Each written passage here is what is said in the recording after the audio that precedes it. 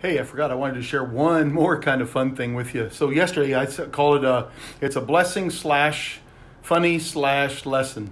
So yesterday after the evening service, Pastor Caleb, myself, and Brother Randy were there, and when the service was over, we could hear some kids kind of at play in the church parking lot. When we went outside after the service was over, there was a family of four there, a mom, dad, and their two daughters were out riding bicycles in the parking lot. So I kind of greeted them, said hi to them, and just kind of nice, and tried to be friendly with them a little bit, and keeping my social distancing, of course. And anyway, they said that because the parks are closed, they felt like the church would be a safe place for their kids to be able to ride their bikes.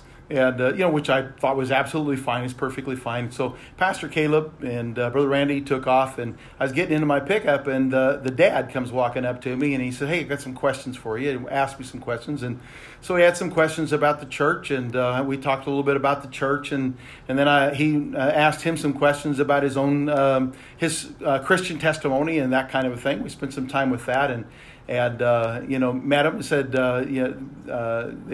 they live real close. He said, well, maybe we'll go to church when this thing's over. Come and visit the church. They go to a kind of a more of a progressive type church. But he said, maybe we'll come to church, visit the church once this is all over.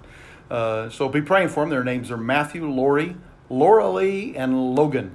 And so keep them in prayer. But after the conversation is over, Matthew takes off his glove. He's wearing gloves. He took off his glove and reached out to shake my hand. And what am I going to do? I'm a preacher. I'm not going to say, no, I'm not going to do that. And so I shook his hand, and no big deal to me. And then he said, I forgot about the social distancing thing.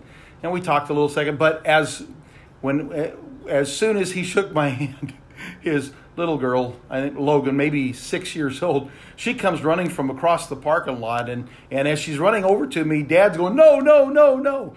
He must have known his daughter pretty well, and she comes running up and just grabs hold of me and hugs me. And of course, I'm not going to stop her from hugging. So I was thinking, it's a blessing. I got to meet the family, and there's a prayer request, and praying for this family, and it's kind of a funny little thing, but a lesson too. Every time you step out of your house, you have no idea who you're going to come in contact with, and you have no idea who they've been in contact with. And anyway, so I just thought it was kind of a funny thing.